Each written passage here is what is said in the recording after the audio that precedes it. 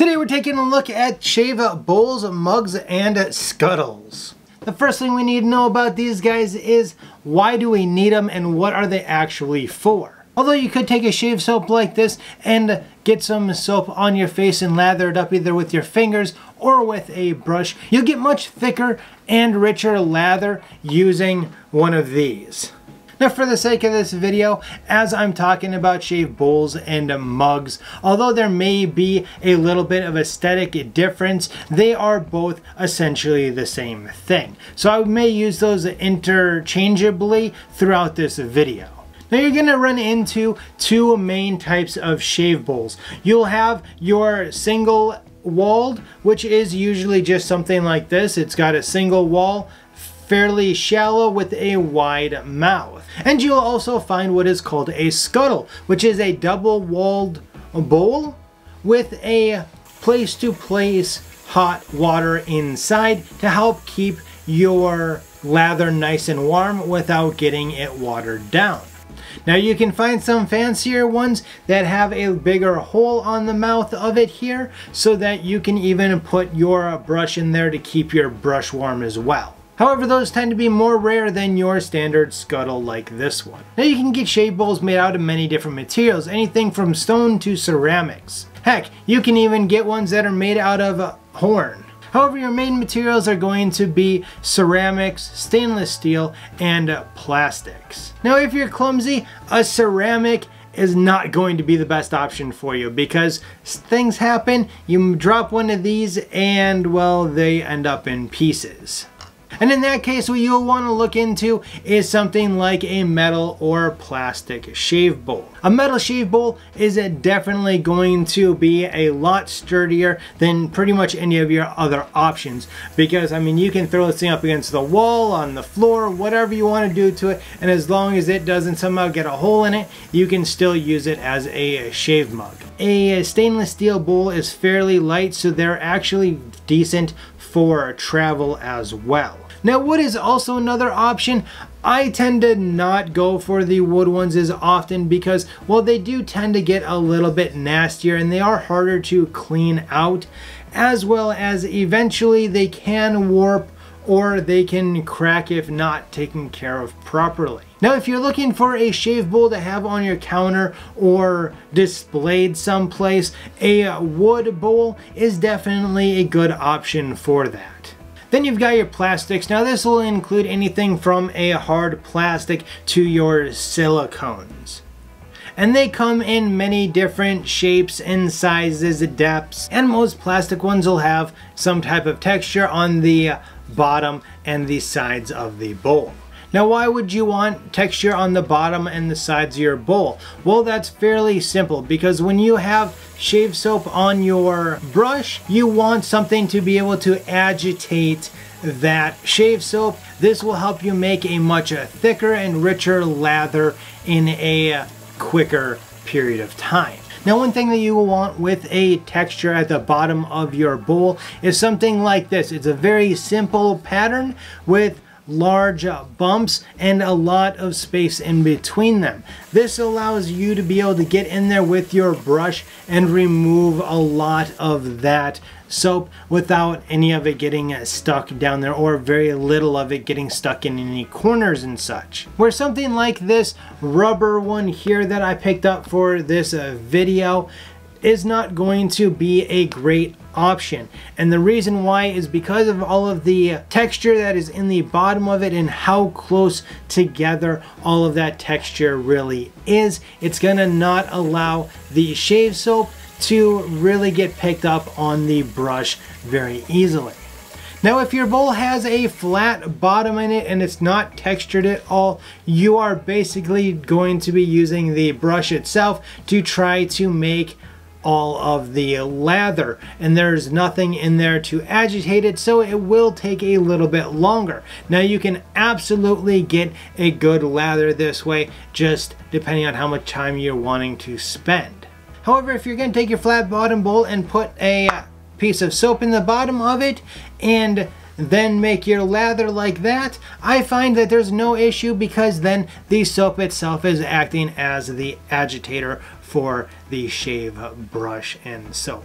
Now unfortunately I don't have a shave bowl with a lid to show you guys. However, there are especially some of the wood ones that come with a lid, and really they're not really needed. But if you don't want your shave soap to be sitting out in the bathroom all the time uncovered, then you can go ahead and get one. However, you are going to need to come back a couple hours after you have made your lather to put that on. The reasoning is that you don't want your shave soap to be sitting in a bunch of water at the bottom of the bowl. So even though that I'm not covering my shave soap with a lid, I still rinse it out, make sure that I get any of the made lather out of there. Then I will go ahead and give it a quick shake and put it on my counter. Now if I was going to be putting a lid on that, I would come back a couple hours later and go ahead and do that. Now that we know what kind of options we have for shave bowls, what are some things that we want to look for when getting our own bowl? Well, the first thing is going to be a nice wide mouth. I would suggest anything that is at least 3.5 inches to about 5. Now the reason why you want a large opening is so that you can easily get your brush in there. This is one of the reasons why a regular mug does not work very well.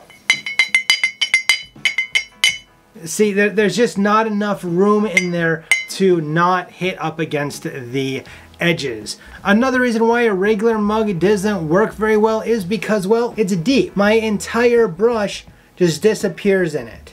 So although a regular mug can do in a very tight pinch, I would try to stay away from using one of these. And the depth to me is just as important as how wide it is, because something too shallow and, well, you're not going to have very much room in there at all to make a lather. And you may run into the situation where you get a new shave soap and you take the bowl that you've always used, put that shave soap in there, and, well, the shave soap can actually be above the bowl. So that does not work very well at all. Now personally, I don't think there's much use for a shallow bowl. They just don't work very well. So unless if you're using this just to load your brush, I don't think that this would be one that I would ever get. However, there is a use case for a deep bowl. And that is if you're going to be taking your shave soap and putting it down at the bottom, because then you have essentially just made your bowl shallower. Now the next couple of things that you're going to want to pay attention to are ones that are hit or miss if you're going to be ordering it offline. And that's because they really are things that you need to hold and touch to really figure out if you like it or not. And one of those is weight. A ceramic scuttle filled with water can get pretty heavy pretty quickly. And so if you're on the weaker side and you can't sit there and hold this without getting shaky or having your hands or your arm hurt, then this would not be the right thing for you, and you would want to go with something much lighter, like maybe the horn or a plastic shave bowl. And the same goes for ergonomics. Now ergonomics is more or less how something feels in your hands and how comfortable it is to hold. For me, the metal scuttle that I reviewed just doesn't quite work for me because I can't hold it like this without burning my fingers because, well, there's really hot water inside.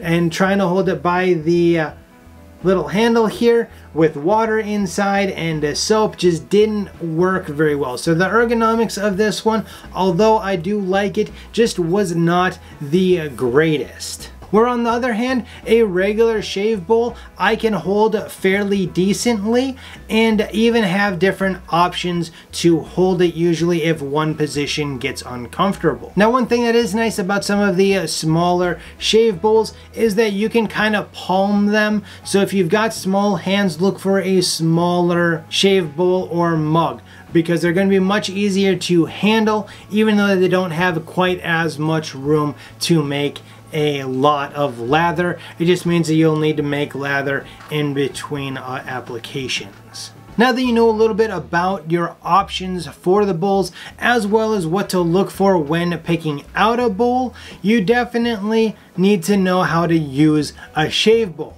And well, it's fairly simple, fairly self-explanatory. However, there are 4 different ways to get a shave soap to your shave bowl. One of them is fairly simple. That is to wet the shave soap and put it to the bottom of the bowl, giving it a little bit of pressure.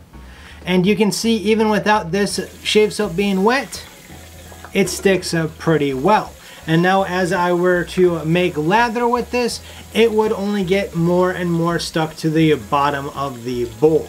Now if you have a shave soap like Arco, you can usually kind of break off a piece of that and squish it down a little bit. Then simply put it to the bottom of the bowl and once again kind of work it around into the bowl and soap in a bowl. Now if you have a shave soap that comes in a tube, you can go ahead and just put however much down at the bottom of your shave bowl that you want to use that shave session. Now the 4th and final way is to wet your brush as damp as you want it, then go over to your shave soap that may or may not be in its own container and really load that brush up with soap. Then you can simply take it over to your shave bowl.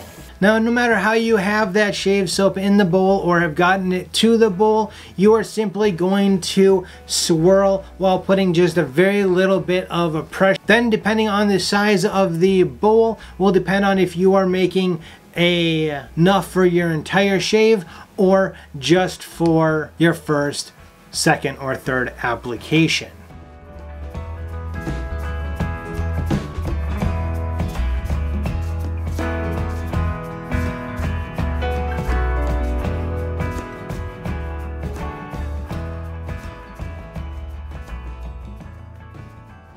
Now if you're looking for that hot lather shave that you imagine that you'd get at a barber shop, a scuttle is really going to be the way to go for you.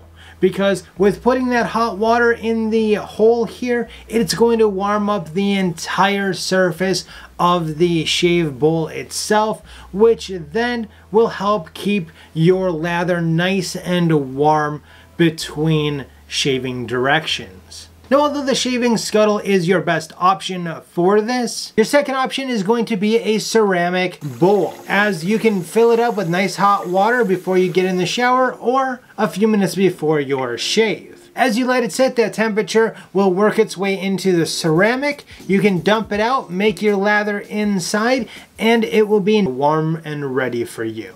Now throughout this video, I've shown you my collection of shave bowls so far, and you might be wondering which one is my favorite or what do I think would be the optimum shave bowl. Now for me, it has to have a really wide opening because I really like to be able to get some nice swirls in there, as well as it needs to have some type of texture on the bottom. However, not this round one that you're seeing in this bowl here.